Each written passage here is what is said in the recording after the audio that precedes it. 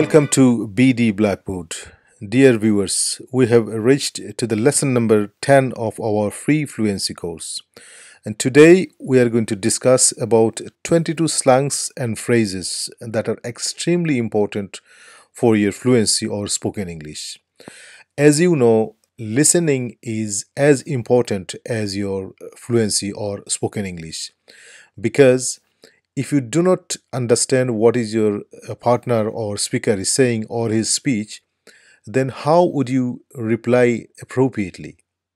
Therefore, you must understand and you try to understand, and you have to improve your listening and spoken English simultaneously. Even if you do not use these slangs and phrases in your spoken English, you need to know them so that you can understand easily if these slangs are being used by your partner or speaker, whoever. Only then you would be able to give an appropriate answer, and that's how you build up your confidence as well as improve your fluency. Anyway, let's get started. Okay, number one, naked. Naked. আপনারা দেখতে পাচ্ছেন বানানটা হয়তো একটু লম্বা, কিন্তু এর উচ্চারণ হচ্ছে naked, মানে অত্যন্ত ক্লান্ত। আমরা ক্লান্ত হলে আমরা বলতে পারি very tired, extremely tired, but সাধারণত ক্যাজুয়ালি স্পোকেন ইংলিশে নাকেড বলা হয়। আপনি প্রায় সময় শুনে থাকবেন আই এম নাকেড, মানে খুব বেশি ক্লান্ত। এটি ক্যাজুয়ালি স্পোকেন ইংলিশে বলা হয়। এটি একটি স্ল্যাং সাধারণত। যেমন একটি বাক্যে আমি আপনাদেরকে দেখিয়ে দিতে চাই, I was নাকেড after the party, মানে ওই অনুষ্ঠানের পরে, ওই পার্টির পরে আমি খুব ক্লান্ত ছিলাম। নাকেড মানে একদম নাকেড হয়ে গিয়েছিলেন। যাই হোক, নাম্বার টু, গ্যাটেড। গ্যাটেড মানে হচ্ছে চরমভাবে হতাশ হওয়া। কোনো কিছু পাওয়ার কথা কিন্তু আপনি পান নাই, কিংবা কোনো একটি রেজাল্ট খারাপ হয়েছে, চরমভাবে হতাশ হওয়া। উদাহরণস্বরূপ, হি ওয়াজ গ্যাটেড when I told him the news. যখন তাকে আমি খবরটি দেই, সে চরমভাবে হতাশ হয়েছিল। হি ওয়াজ গ্যাটেড। কিংবা এমনভাবে হতে পারে আপনি আপনার বন্ধুকে গিয়ে বলছেন, এই মজার চলে, তোর গার্লফ্রেন্ডকে দেখেছি আমি আরেকটি ছেলের সাথে ঘুরতে। তখন অবভিয়াসলি সে চরম হতাশ হবে এবং তাকে নিয়ে মজা চলে আপনি বলতে পারেন, ও he is so গ্যাটেড or he was so গ্যাটেড। So এটি একটি slang as well. Another slang number three, fluke, মানে জড়ে বক। আমরা বাংলায় বলি না, জড়ে বক মরেছে, বেটা ফায়দা নিতে চায়। ঠিক একইভাবে that shot was A flock, মানে কোনো একজন ক্রিকেটার একটি ব্যাটকে একটি সুইং করেছে এবং ব্যাটের কোনায় লেগে বলটি বাউন্ডারি ওপারে চলে গিয়েছে, ছক্কা হয়ে গেল। এটি মানে she didn't mean to hit the six. I mean, সে ইচ্ছা করে ছক্কা মারতে চায়নি, ব্যাটের কোনায় লেগে ছক্কা হয়ে গেছে, মানে এটি একটি জড়ে বক মরেছে। Flock, it was A flock. That shot was A flock. That goal was A flock. ঠিক একইভাবে অনেক সময় কোনো এক ফুটবলার হয়তো লম্বা শট মেরেছে কিংবা কর্নার থেকে মেরেছে, he didn't mean to score goal directly, but it went into the net. So in that instance you can say that goal was a fluke, মানে জড়ে বক মরেছে। Okay, let's go into the next slide, slide number 5. We always provide the slide number as you can see at the bottom. The reason we do it, if anytime if you feel like you need to go back to the slide and rewind yourself something, or you've missed something, or you would like to ask a question to us, you could easily ask a question by mentioning the slide number, that this is the problem we found, or this is the part we didn't understand at slide number 5.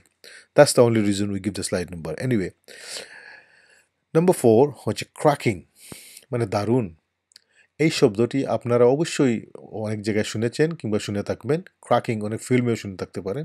এটি এক ধরনের slang. এটি সাধারণত formal ইংলিশে এই জিনিসগুলো ব্যবহার হয় না, কিন্তু স্পোকেন ইংলিশে এইগুলা খুব বেশি ব্যবহার হয় এবং আপনাদের জানা অত্যন্ত প্রয়োজন।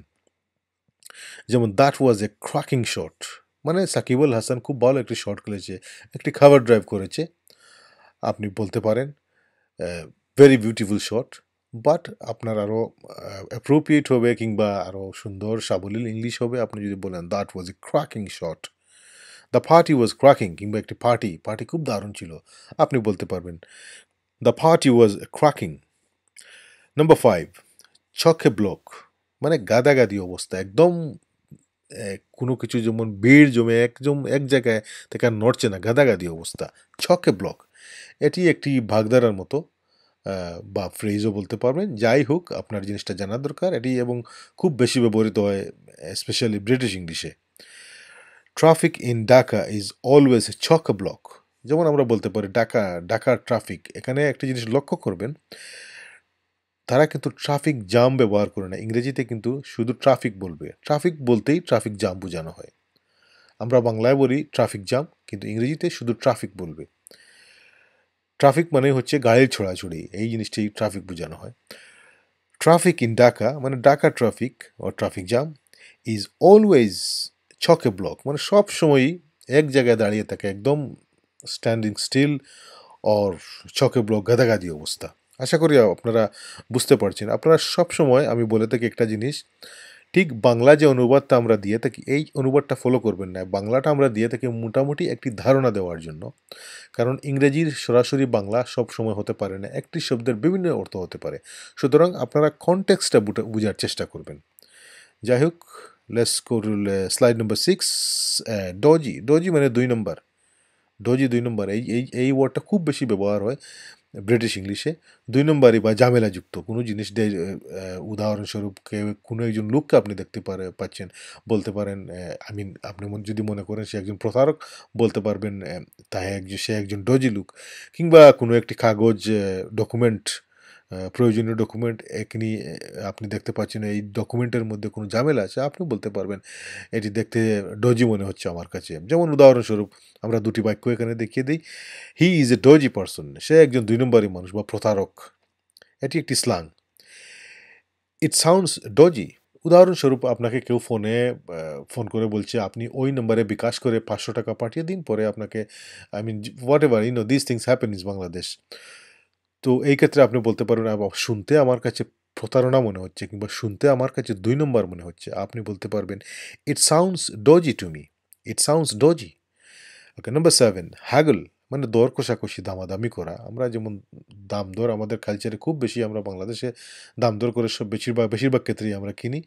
এটি ইংরেজিতে সাধারণত তারা বলে হাগলিং। এটি ভেরি কমনলি ইউজ, সবসময় এটি ব্যবহার হয়, এবং I don't think it's a slang, but commonly, in our country we don't learn these words, but a lot of people say these things, but I have found students who don't have any clue about these words. Anyway, haggle. So উদাহরণস্বরূপ আপনি বলতে পারবেন he is good at haggling, মানে সে হাগলিং এ খুব ভালো, দাম দর কষাকষিতে সে খুব ভালো।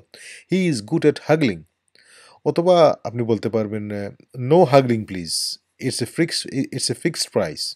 মানে কোনো একজন দোকানদার বলছে তার এখানে কোনো হাগল বা দর কষাকষি চলবে না, কারণ এখানে ফিক্সড প্রাইস করা। No হাগলিং please, it's a fixed price. Number 8, hunky প্যাঙ্কি। আমি মনে করি এই বাক্যটি খুব বেশি ব্যবহার হয় বাংলাতেও, আমরা অনেক সময় শুনেছি, কিন্তু আসলে এটি একটি ইংরেজি স্ল্যাং বা ফ্রেজ, যাই আপনি বলুন না কেন। হ্যাঙ্কি প্যাঙ্কি মানে উটকো ঝামেলা, কেউ একজন দুষ্টুমি করে, অনেক কিছু করে না বন্ধু বান্ধবদের মাঝে, ঠিক একই জন্য উটকো ঝামেলা আর কি। No hunky পাঙ্কি in my place, আপনি বিরক্ত হয়ে কাউকে বলছেন no hunky পাঙ্কি in my place, মানে আমার এখানে কোনো উটকো ঝামেলা করবে না, ঠিক এই অর্থে। যাই হোক, let's go to slide number 7। Number 9 is স্কিন্ট। স্কিন্ট মানে হাত খালি, মানে টাকা নাই করতে, হাত একদম খালি। আপনি যদি বলতে চান আপনি বলতে পারবেন আই এম স্কিন্ট। উদাহরণস্বরূপ একটি বাক্যে আমরা দেখিয়ে দিচ্ছি, I am always স্কিন্ট towards the end of the month, মানে মাসের শেষের দিকে সব সময় আমার হাত খালি থাকে।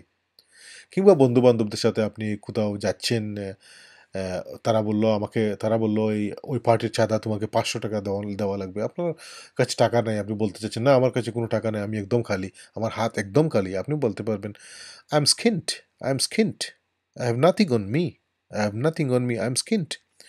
নাম্বার 10, লেই ডাউন। লেই ডাউন মানে শুয়ে গোড়াগুড়ি করা, লেই ডাউন। এটি একটি ফ্রেজাল ভার্ব সাধারণত। আই নিড টু লেই ডাউন ফর এ বিট, আমি একটু সময়ের জন্য একটু শুতে চাই বা গোড়াগুড়ি করতে চাই। কোনো ক্ষেত্রে একটি অল্প সময়ের জন্য ঘুমোবার কথাও বলা যেতে পারে এই লেই ডাউন শব্দ দিয়ে। আই নিড টু লেই ডাউন ফর এ বিট, আমি একটু সময় গোড়াগুড়ি করতে চাই, এই অর্থে। যাই হোক, কনটেক্সটটা আপনারা বোঝার চেষ্টা করবেন, যেটি আমি বারবার বলে থাকি স্টুডেন্টদের। নাম্বার 8 হচ্ছে ফোর্টনাইট। ফর্টনাইট মানে 2 সপ্তাহ সময়কে ফর্টনাইট বলা হয়। ঠিক যেভাবে 1 ডজন বলতে আমরা 12টা বুঝি, একইভাবে বা এক হালি বলতে 4টা বুঝি, ফর্টনাইট বললে 2 সপ্তাহ বলা হয়। ফর্টনাইট। আপনি বলতে পারবেন উদাহরণস্বরূপ, I am going to Sylhet for a Fortnite, মানে 2 সপ্তাহের জন্য আমি সিলেট যাচ্ছি। ফর এই ফর্টনাইট, এই ফর্টনাইট মানে 2 সপ্তাহ একত্রিত হলে, ঠিক যেভাবে এ কাপল, কাপল মানে দুটি বোঝানো হয়, ফর্টনাইট মানে 2 সপ্তাহ বোঝানো হয়। নাম্বার 12, লুজ দ্য প্লট, খেই হারিয়ে ফেলা আর কি। কেউ কোনো কিছু, কোনো একটি সাবজেক্টের উপর কথা বলছে কিংবা সেই লেখাপড়া করছে, কিন্তু সে পরবর্তীতে যে কোনো কারণে ডিস্টার্ব হয়ে তার লেখাপড়াও নষ্ট হয়ে গেছে, লেখাপড়া ঠিকমতো করছে না, কিংবা যে সাবজেক্ট নিয়ে গবেষণা করছিল সেটি ছেড়ে দিয়ে অন্য কিছু করছে। যে সিঙ্গার ছিল, যে সিঙ্গার ছেড়ে এখন ফুটবল খেলা শুরু করে দিয়েছে, বা তর্কাতর্কির সময় কেউ যে মূল সাবজেক্ট সেটি থেকে খেই হারিয়ে অন্য কোনো কিছুতে চলে গেছে ডিস্টার্বড হয়ে, এই অর্থে আপনি বলতে পারবেন হি লস্ট দ্য প্লট, মানে খেই হারিয়ে ফেলা। You have completely lost the plot, you have completely lost the plot. অথবা আপনি বলতে পারেন কাউকে ডোন্ট লুজ দ্য প্লট, মানে লস্ট হচ্ছে অবভিয়াসলি আপনারা জানেন পাস্ট ফর্মে, এবং আপনি যদি কাউকে হুকুম দিতে চান, উদাহরণস্বরূপ ইম্পারেটিভ সেন্টেন্সে বলতে চান, আপনি বলতে পারেন ডোন্ট লুজ দ্য প্লট, মানে আপনি কাউকে অ্যাডভাইস দিচ্ছেন যে যদি যে জিনিসটি তুমি ফোকাস করে আছো বা যে জিনিসটি তোমার কাজ ওটির মধ্যে তুমি ফোকাস করো, don't, I mean divert your focus, stay focused, that means don't lose the plot. Number 13, bits and Bob's, এটি একটি ফ্রেজ বা স্ল্যাং যাই বলুন, সাধারণত আমরা বাংলাদেশে আমরা এই জিনিসগুলো শিখি না। বিটস অ্যান্ড ববস মানে ছোটোখাটো জিনিস, এটা সেটা আমরা বলি না, না একটু টুকিটাকি এইসব এটা সেটা জিনিস। যেমন I need to by some bits and Bob, মানে শপিং সেন্টারে আপনার কোনো বন্ধুর সাথে আপনার দেখা হয়েছে, সে বলছে আপনাকে এখানে কি করছিস, মানে আমি একটু টুকিটাকি কিনতে এসেছি। No, I just came to by bits and Bob's, যেমন I need to by some bits and Bob's, আমার কিছু টুকিটাকি জিনিস কেনা প্রয়োজন। অথবা বলতে পারবেন হার room is full of bits and Bob's, মানে তার রুমটি টুকিটাকি জিনিসে ভরা। ওকে, let's move on two slide number 9। Mingle, mingle মানে মিলামিশা করা, সাধারণত একে অন্যের সাথে মিলামিশা করা, চলাফেরা করা, ঘোরাফেরা করা, বা say I mean socialism, socialism close with, I mean with close contact, মিঙ্গলিং। যেমন you are not allowed to mingle around during the lockdown, you are not allowed to mingle around during the lockdown, মানে ওই lockdown আমরা জানি এখন corona virus চলছে, I mean pandemic চলছে, এবং আমাদের গাইডলাইন্স আছে আমরা মিঙ্গলিং করব না, এই জিনিসটি বোঝানো হয়, মানে একে অন্যের সাথে সোশ্যাল ডিস্টেন্সিং মেনটেন করা মানে মিঙ্গলিং না করা, এই অর্থে বোঝানো হচ্ছে you are not allowed to mingle around, mingle around মানে মিলামিশা করে চক্কর দেওয়া, এই জিনিসটি বোঝানো হচ্ছে। ডিউরিং দ্য লকডাউন মানে লকডাউনের সময়। অথবা you shouldn't mingle around with bad boys, মানে খারাপ ছেলেদের সাথে তোমার মিঙ্গল অ্যারাউন্ড করা উচিত নয়, মানে চলাফেরা করা উচিত নয়, এই জিনিসটি বোঝানো হয়েছে।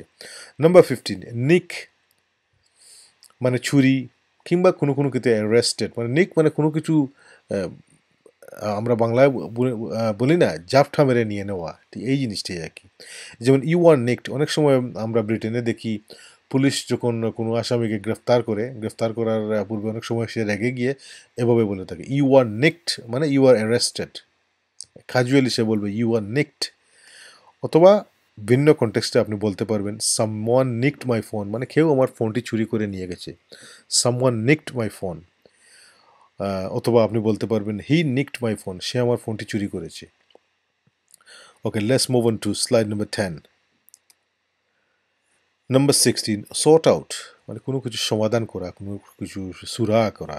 যেমন কোনো একটি সমস্যা হয়েছে বা একটি বেবি ওইখানে খাচ্ছে, একটি বাচ্চা খাচ্ছে, আপনাকে কেউ বলছে তুমি কি বেবিকে সর্ট আউট করবে, মানে বেবিটিকে দেখার জন্য কি সমস্যা, তার তার দুধ প্রয়োজন নাকি সে টয়লেটে যাবে কিংবা পেটে ব্যথা করছে, ওকে দেখিয়ে ওকে একটি সমাধান দেওয়া, এই জিনিসটা সর্ট আউট। যে কোনো একটি সমস্যার, ছোটো সমস্যার সমাধান দেওয়াকেই বোঝানো হয় সর্ট আউট। কিংবা যেমন উদাহরণস্বরূপ আমরা একটি বাক্য ব্যবহার যদি করি এভরিথিং ইজ সর্টেড, মানে সব, don't worry, everything is sorted, মানে সমস্যার সমাধান হয়ে গেছে।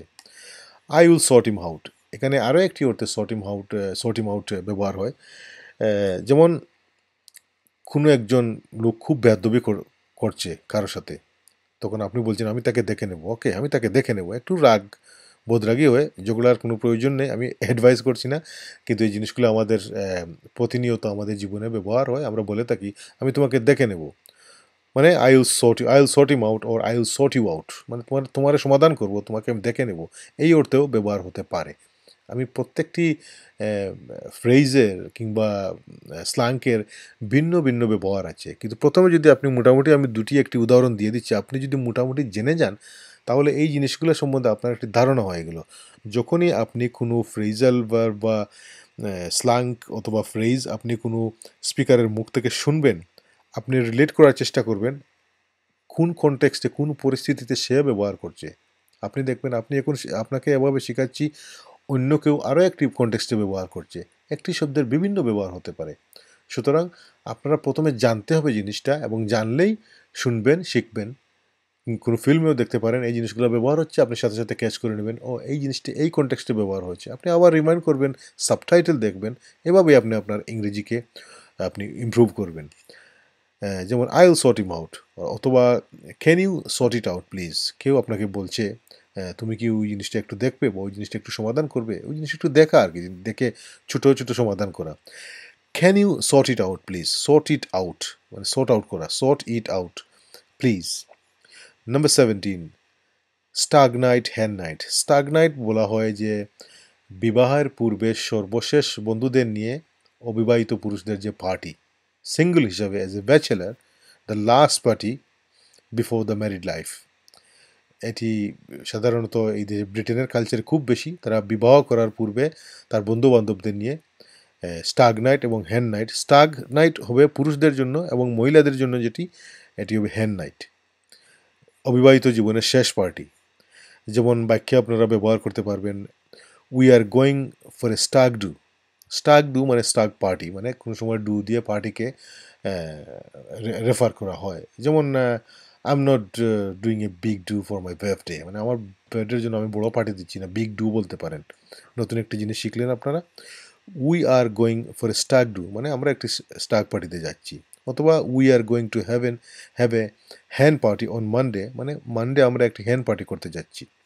নাম্বার 18, শাটার্ড। এটি এই নাকার্ডের মতো, এই শব্দটি হচ্ছে শাটার্ড, চরম ক্লান্ত। মানে আপনি একদম শাটার্ড, মানে শাটডাউন হয়ে যাচ্ছেন, আপনি এত ক্লান্ত, কোনো কাজ কোনো দিনের শেষে এত ক্লান্ত, আপনি শাটার্ড।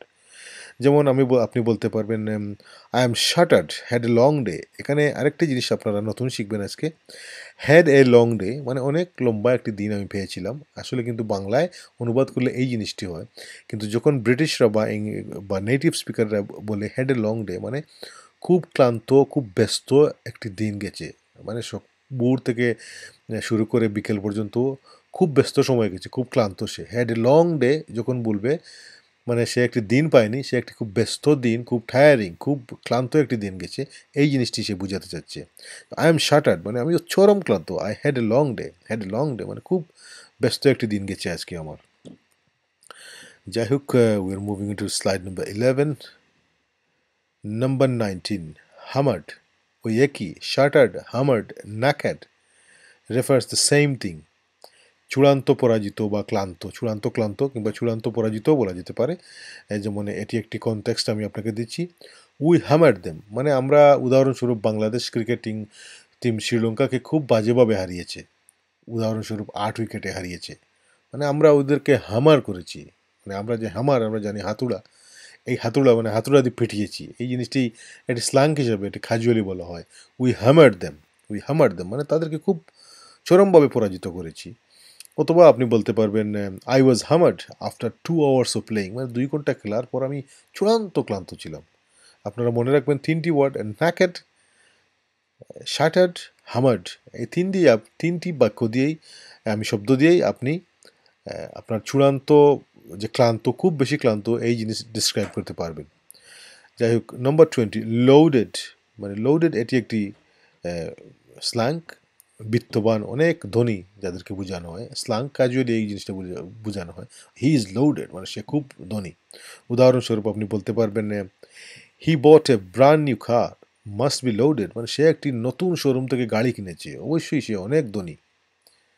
আমরা বাংলায় বলি না মালদার পার্টি, এই ঠিক একইভাবে He bought a brand new car. Must be loaded. Loaded মানে টাকা পয়সা দিয়ে লোড হয়ে গেছে একদম এই জিনিসটা। হার্শ মানে কঠোর, উচ্চারণটা এখানে HARSH, বাট আর সাইলেন্ট থাকবে, হার্শ উচ্চারণটা হবে। হার্শ মানে কঠোর, কোনো কিছুটা একটু কঠোর হওয়া। যেমন the way he was talking it was A bit Harsh, যেমন সে যেভাবে কথা বলছিল ভদ্রভাবে কথা বলছিল না, একটু হার্শ হয়ে গিয়েছিল, মানে একটু কঠোর হয়ে একটু অভদ্র হয়ে গিয়েছিল, একটু হার্শ হয়ে গিয়েছিল। আপনারা কনটেক্সটটা বোঝার চেষ্টা করবেন। আপনারা আগেই বলেছি অনুবাদ করে ইংরেজি শেখার কোনো সময় চেষ্টা করবেন না, অনেক সময় ভুল হয়ে যেতে পারে। The way he was talking, যেভাবে সে কথা বলছিল, ইট ওয়াজ এ বিট হার্শ, এটি একটু কঠোর ছিল। Don't be so Harsh on him, যেমন আপনি আপনার ছোটো ভাইকে দমকাচ্ছেন, খুব কঠোর হয়ে দমকাচ্ছেন, তখন আপনার বন্ধু বা আর কেউ আপনাকে বলছে এত বেশি কঠোর হয়েও না ওর উপর, সেক্ষেত্রে আপনি ও বলতে পারে আপনাকে don't be so Harsh on him, তার উপরে একটু এত এত কঠোর হয়েও না, don't be so Harsh on him. Number 22, mace. Mace আমরা জানি মানে আনটাইডি বা অগুছালো, বাট এটি সাধারণত আমরা গড় অগুচালো বা যে কোনো কিছু অগুচালো বুঝাই, কিন্তু ব্যবহারের মধ্যেও আপনার অগুচালো ব্যবহার হতে পারে। এই এই অর্থে আমি আজকে বুঝিয়ে দিচ্ছি, মানে আজকের যে উদাহরণ দিব আমি ওই কনটেক্সটে। যেমন তামাশা করা, মানে আপনার ব্যবহারটা একটু অগুচালো, তামাশা। এখন বন্ধুদের সাথে তামাশার চলে হতে পারে, কিন্তু কারোর সাথে কিংবা কারোর সাথে বেয়াদবির চলে তামাশাও হতে পারে। যেমন মেসিং অ্যারাউন্ড মানে তামাশা করা।